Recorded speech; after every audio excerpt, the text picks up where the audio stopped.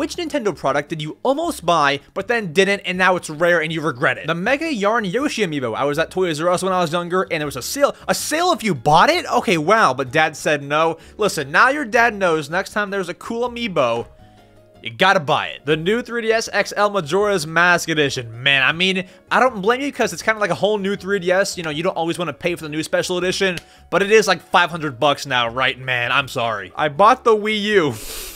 Hall of Fame sentence. The SNES Mini. Man, those things went quick, but no fear.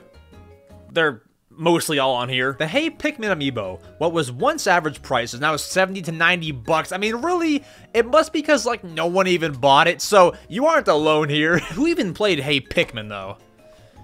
Losers.